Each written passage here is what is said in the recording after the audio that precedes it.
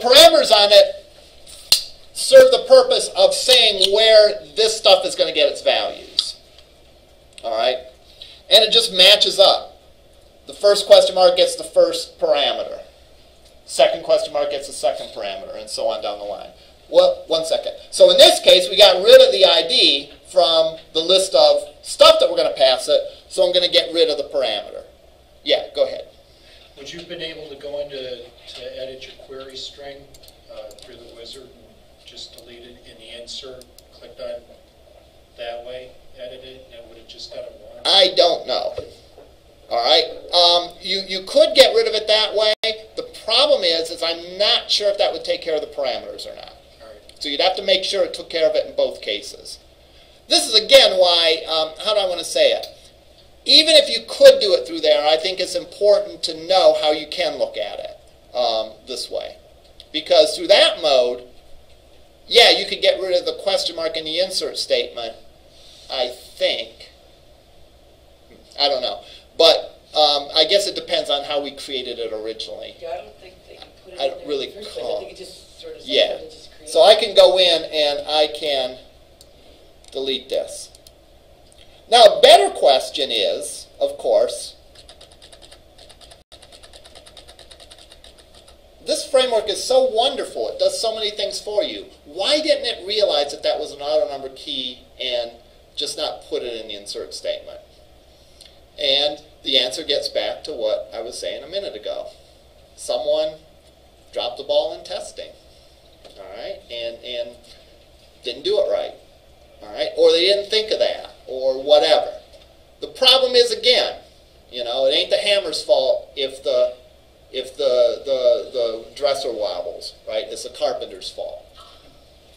All right, so let's try this now, and let's hope that it works. It should. But let's verify that it works.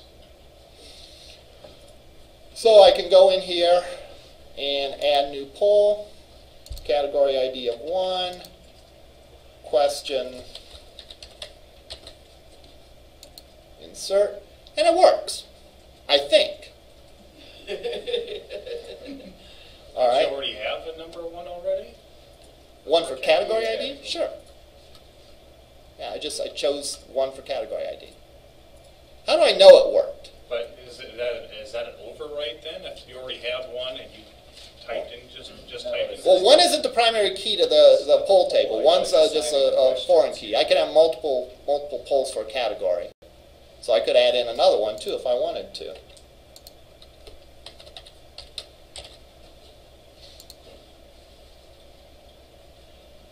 Is it there?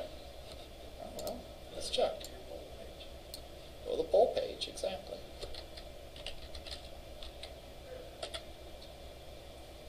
Yeah, they're there. Problem is that's still a little clunky, right? Because after inserting, I would think that you'd want to take it back to this page. Yeah. I guess it depends on the specific problem that you're solving and so on. But that's sort of another gotcha that we're going to deal with in a minute here. All right. When I'm done inserting, I probably want to go back to the details page. Oh, I'm sorry, not the details page, the polls page. Everyone see what I mean with that? In other words, I knew it worked simply because it didn't tell me that it didn't. I don't like that. All right? It's kind of like, I'll call you if I didn't get the check that you sent. No, I want you to call me if you got the check or if you have not gotten the check. Right? I don't want to assume that because you haven't called me, you haven't gotten the check and my water gets turned off or something. All right? Hypothetical situation, by the way. Although times are indeed rather tough. All right? So, I want a verification that it worked. All right? And for me, the best verification that it worked in this case would be simply taking it back to this one. If I want to add another one, I'll click Add to add another one. I guess in another context, maybe I would want to stay there, and maybe I'd just display a message that said Add successfully. But that's no fun. All right? I'm going to instead redirect it to back to the list. Now, that is if it succeeds. If it fails,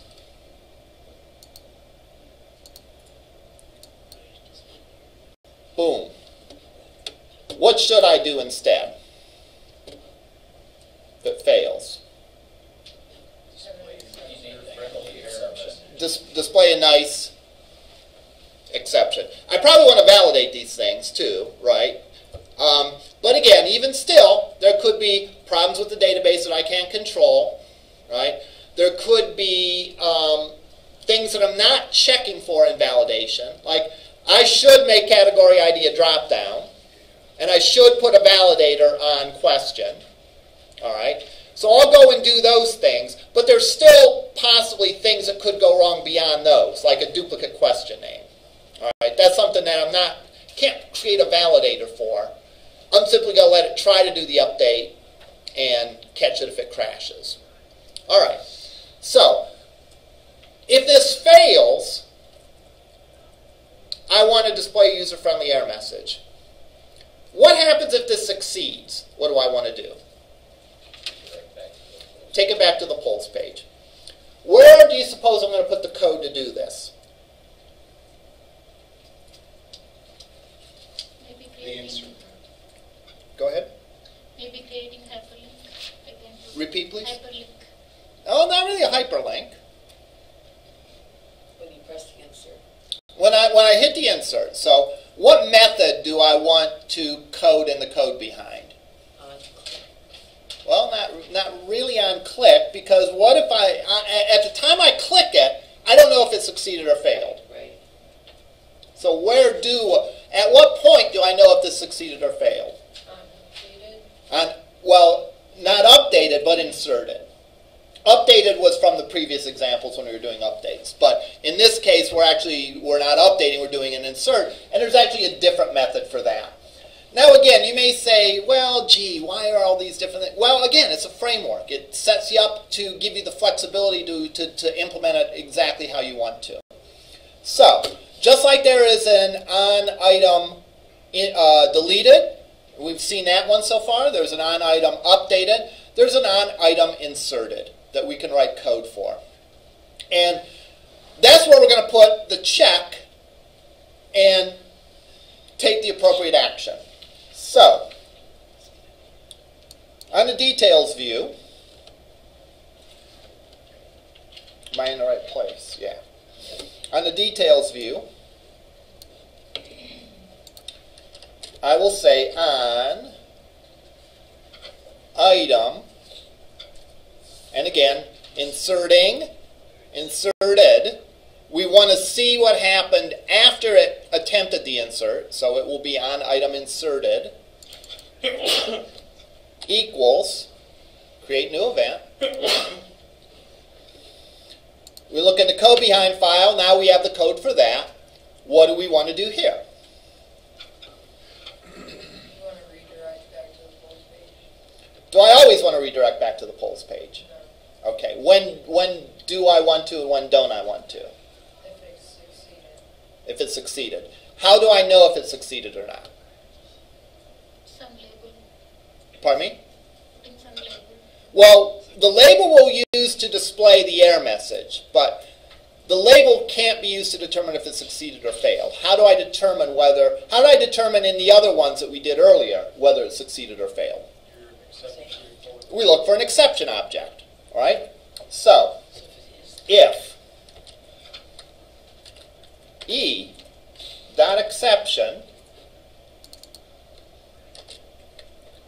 not equals null, that means we have an error.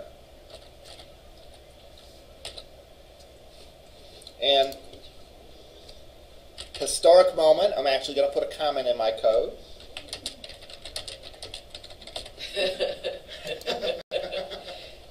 Sounds like you're in Star Trek or something. Otherwise,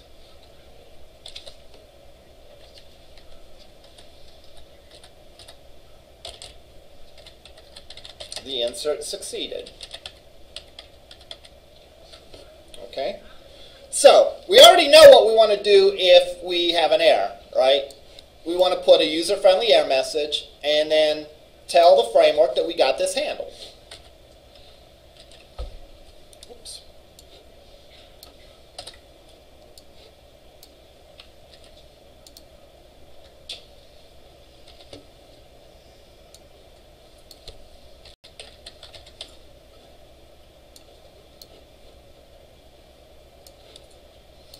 one thing that would cause an error here is a duplicate question.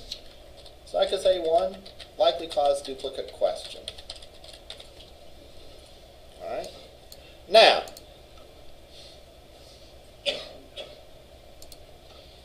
so we handled if it's an error, and that should be correct. If it's succeeded, what do we want to do? We want to redirect to the polls page. Does anyone know how to do that? Does anyone know where to look? Yeah, we could look Google.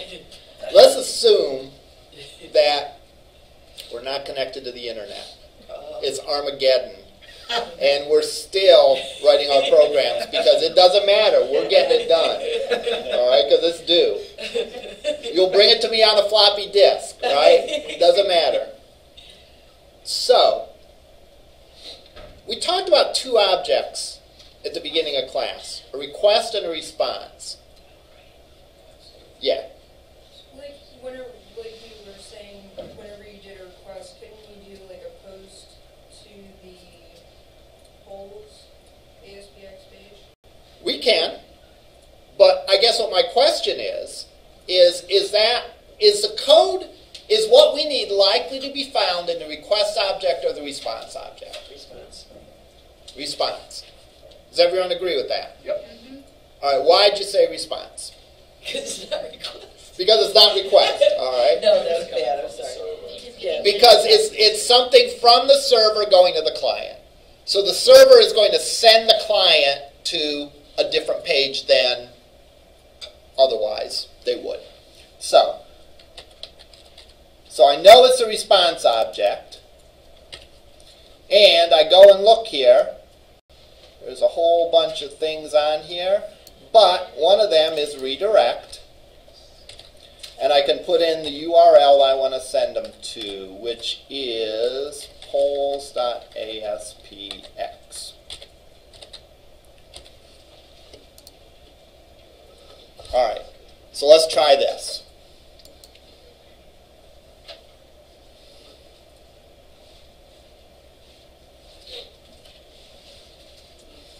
I go to insert. I don't put anything in and I click insert. I get my error message. I insert something correctly.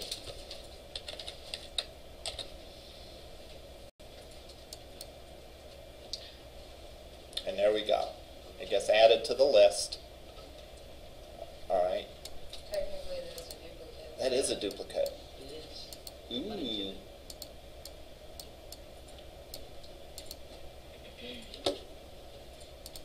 That's a darn good question. My guess is the database doesn't. Maybe I didn't implement the duplicate. I don't know. I'll have to take a look. That's puzzling.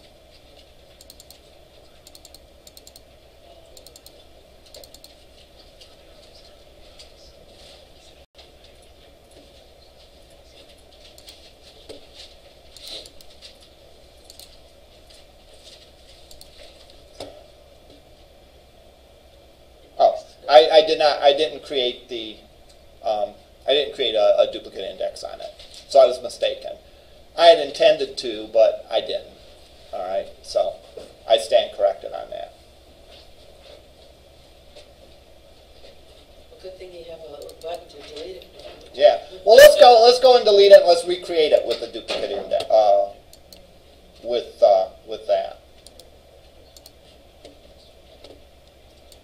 Index, yes. No duplicates. Okay. Now we'll go and try it.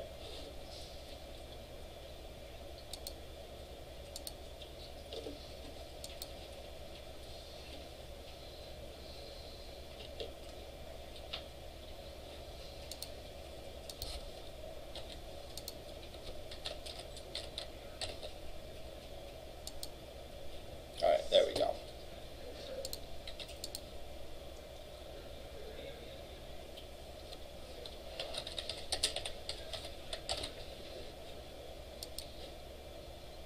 And there it goes and adds it.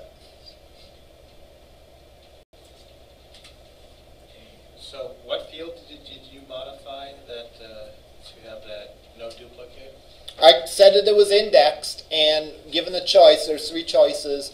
No, which was what it was said originally. There is yes, allow duplicates, and yes, no duplicates. So I selected yes, no duplicates. Yes? It seemed like on your insert page, if you wanted a form where you were going to be doing a lot of inserting, would you be able to mirror that poll page some way or display that poll page on the other page? On this page? On the insert page? Yeah, you could do that. If you were doing repeated data entry, yeah, you could, for example, you could combine the two. Like, the poll table only has like a handful of fields, right? So I could actually put this, the form to do the inserting, I could actually put that below here, all right? And I could insert and I could refresh that. So yeah, I could rearrange that if I was doing that sort of input. I guess what this is originally designed for is, the thought is that if you have a table that has a whole bunch of fields on it, you don't necessarily want to show all those fields on the grid, but you want to click to a details page so you can see all the fields and do the editing. So yeah, this is definitely not the only way that you could structure this. Yeah, absolutely right. Okay, we still got a lot of, or we still have a couple of things, a couple of loose ends to get. I'll talk about some of them, and I'll actually do some of them. All right? Because if I go in, I could make the same argument here. Well, let's do one at a time. One, when I go into insert mode, the category ID shouldn't be a text box, and there should be a validator on the question. So let's take care of that right off the bat.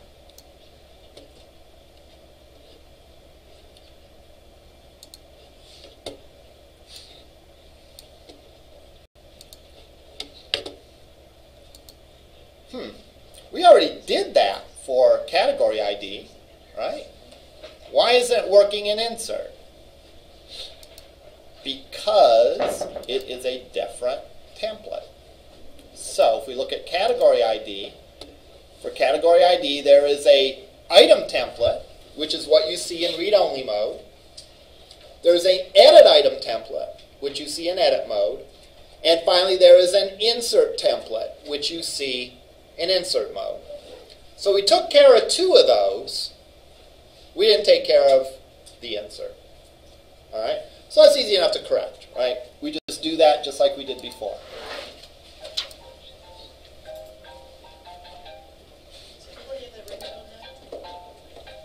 I'm kind of grooving to it.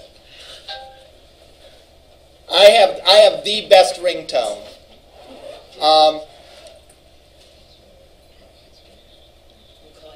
Yeah, someone call. It's like, gee, I will not give my phone number out on YouTube. I'll tell you that. But after class, someone can call me. All right, remind me. So let me go delete the text box, and I'll go and I'll add the drop-down list. And what do I have to do? I have to go in and edit data bindings, because this is going to go to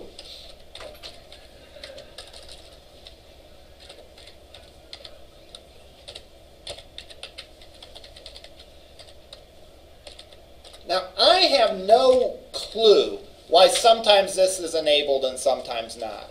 I've been working on this for years, and I've not been able to determine a rhyme or reason for that. Maybe try checking it now. Maybe there's already now. So sometimes you have to have already done it at least once for it to show up. Well, that's kind of lame. Well, what I noticed yesterday, the first time I went through it, Yeah. it was the top option. But after I chose I did the second step you need to do, where you show what you want to display and all that. I went back into it, and then it was the bottom option for some reason. So I think after you go, Choose your data source first, and then do your data bindings. Okay, let's try that. I'll choose my data source. This comes from SQL Data Source 2. Field to display in a drop-down. That seems like a good one.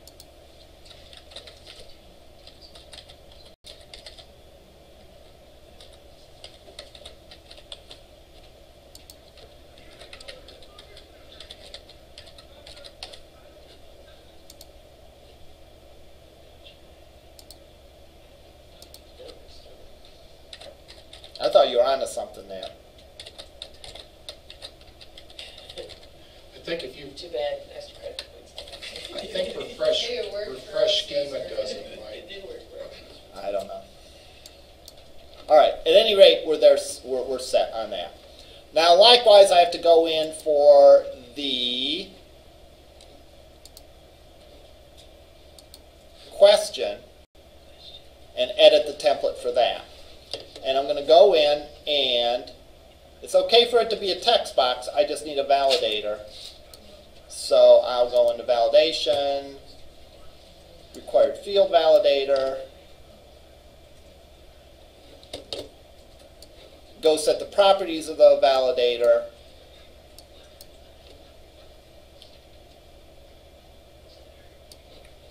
error message, must enter a question,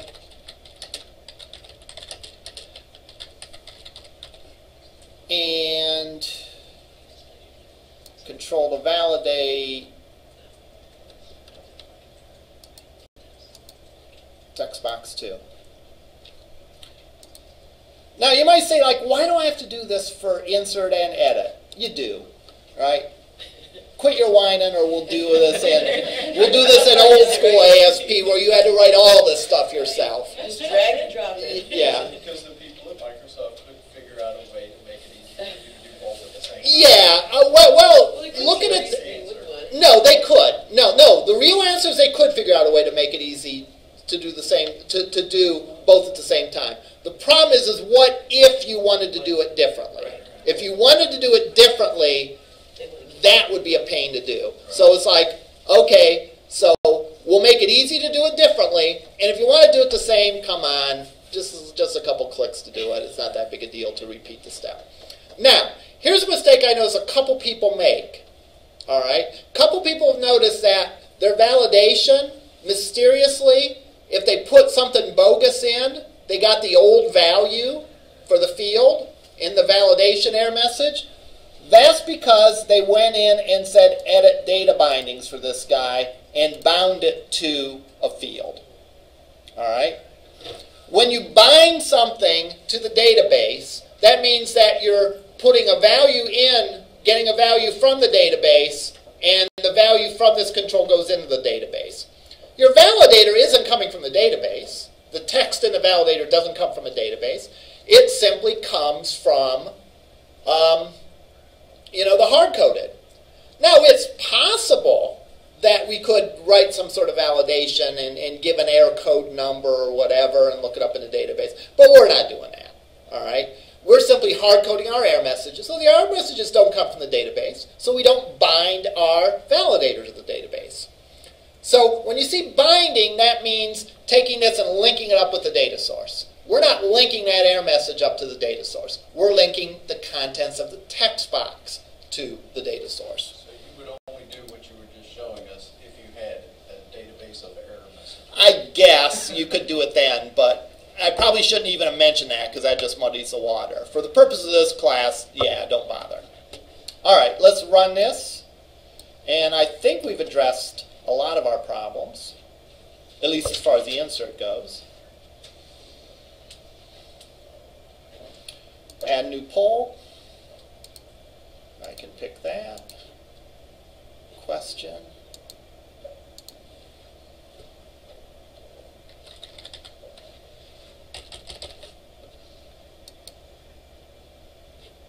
All right. So we have that going. So I think the insert is kind of where we want it to be. Let's look to see if we've messed up the edit and delete at all.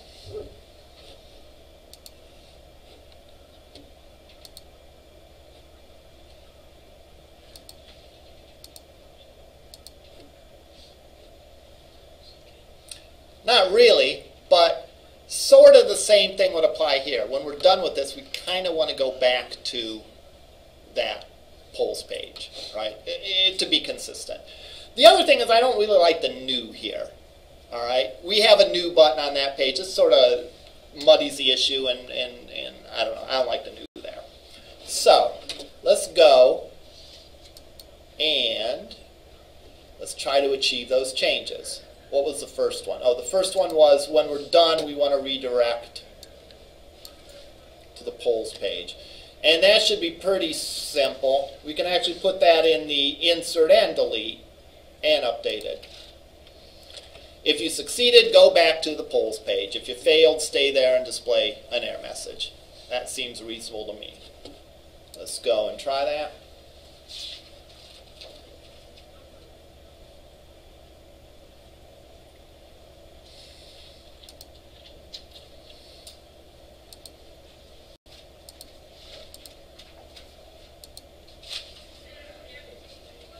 Okay, so that worked.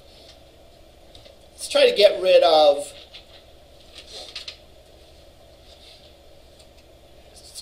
of the new enable inserting on there.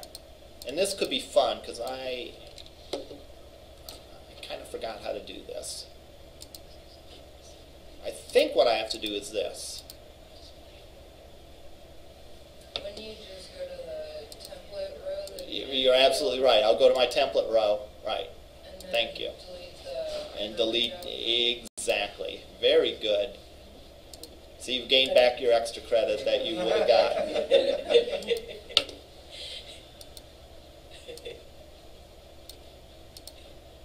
So I go here. Where is that? Here. And in new mode, I don't want the.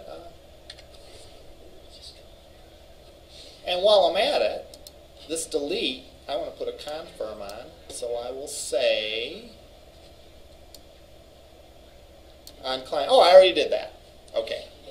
I forgot I did that. So we should be in business.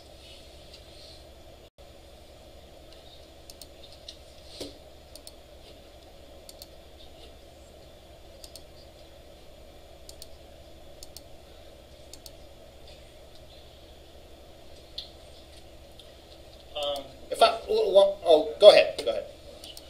With this case where a lot of times you're literally hopping to another page and you're making all this changes, modifications, deleting,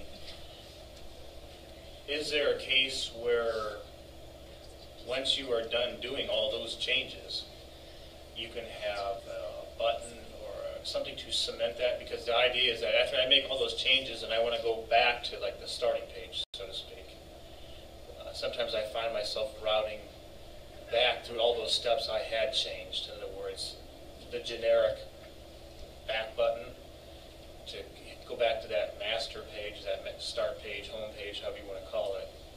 I find myself retracing through the changes I had already made. So is there something to get that to cement the new information and then just bang, hop right back to I'm not sure what you mean by cement the information. When you make the update is as cemented as it's ever going to be. All right. Now, as far as getting back to that page, well, that's what we're doing now on the edit. You know, if I click an edit and I go and edit this to be something else and click update, I go back to that page. So before we didn't have this ability, so we stayed on that edit page, and you would have had to click back to go back and see this. Now, the other thing you could do is, of course, you could always add a link if you wanted to give the user the option to go back somewhere. So there could be a link on that page as well. I have a question. How do you want to handle this? If I click edit and click cancel, is that okay? You should probably have something on the bottom that says if you want to cancel this or something like that. I could confirm, and I could do that before.